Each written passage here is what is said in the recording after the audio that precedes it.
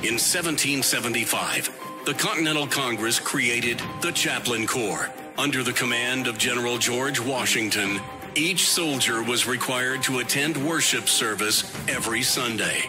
While other armies advanced on their feet, Washington's troops advanced on their knees. It's time for the Chaplain's Report with Caleb Colquitt on tactics. Chaplain's Report today, it comes from the book of Ephesians. And it kind of goes back to the first story that we were talking about.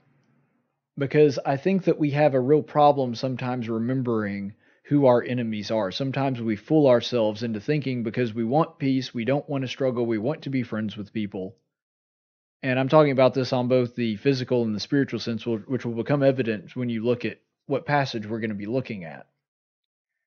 It's very easy for us to be drawn into error and sin because we don't like struggling against it. And that's understandable. Nobody likes struggling against it. It's called a struggle for a reason. You don't like doing it. But sometimes our desire for peace, our desire to not fight, our desire to just, be okay with everybody, blinds us to our actual task here on this earth. And in this passage in Ephesians, chapter 6, verses 10 through 12, finally, be strong in the Lord and in the strength of his might. Put on the full armor of God, so that you will be able to stand firm against the schemes of the devil. For our struggle is not against flesh and blood, but against the rulers, against the powers, against the world forces of this darkness, against the spiritual forces of wickedness in the heavenly places. Now, the reason that Paul is reminding them of this, because you have to remember, Christians were being persecuted at the time he's writing this letter to Ephesus. That was a terrible thing. And Christians being persecuted and being harmed or killed or imprisoned simply for believing in Jesus Christ and being unwilling to not confess him before others. That is a really horrible thing. But what Paul is saying here is ultimately you have to remember the fight is not physical. The fight is not a war against an actual army or a nation. It's a spiritual battle. And I think a lot of Christians have been drawn in to a conflict without realizing that. We tend to think, I don't know how many people, and by the way, I've heard people on the left say it more recently. I've heard people on the right say it. Well, when are we going to just take up arms and take over? There are evil aspects of people within our country, within our communities, that would like nothing more than to see Christianity driven clean out of society. The way we're going to beat them is not with guns. The way we're going to beat them is not with combat, even in the rhetorical sense. Ultimately, our enemy is spiritual, not physical. And so let's be careful to not be drawn into a second error because of the first. Let's not be drawn into this false dichotomy where, oh, well, we really hate these guys and they hate us, so we need to do something that's immoral against them. We need to be drawn into this conflict and go after somebody else. No, that's not what we're taught to do. You see, as a Christian, and I'm not saying that there's never a time to use violence or fight. I've done lessons on that. Go look them up if you want to. That's not really the point of what I'm saying today. It is so easy for us to lose sight of who our enemy is. And most of the time, the enemy is ourself.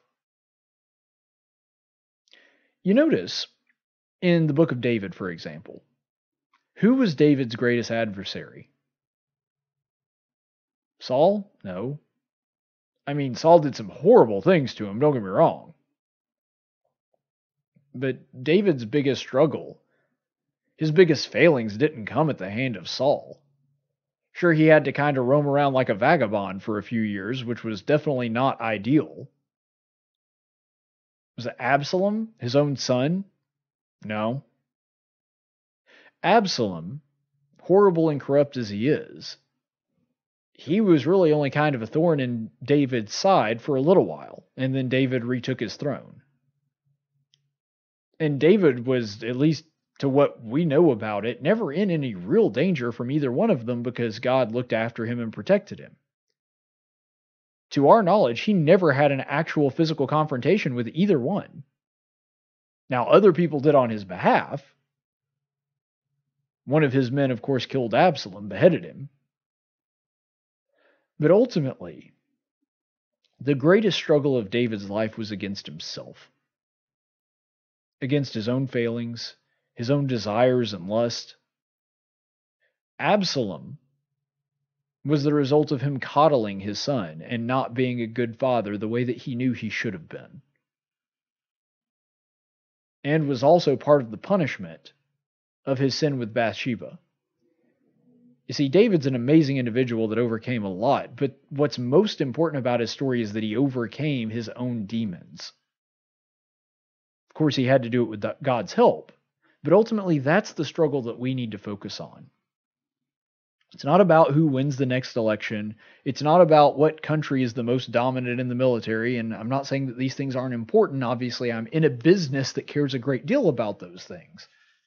I'm just saying that we have to remember that our true struggle is against darkness, against evil, against temptations inside ourself. That is the greatest struggle of this life. And it is one that we can only win once we have put on Christ in baptism and dedicated our lives to following in his footsteps. I'm not saying other things don't matter, but ultimately that is the only thing that is going to matter in the end. Stay the course, friends.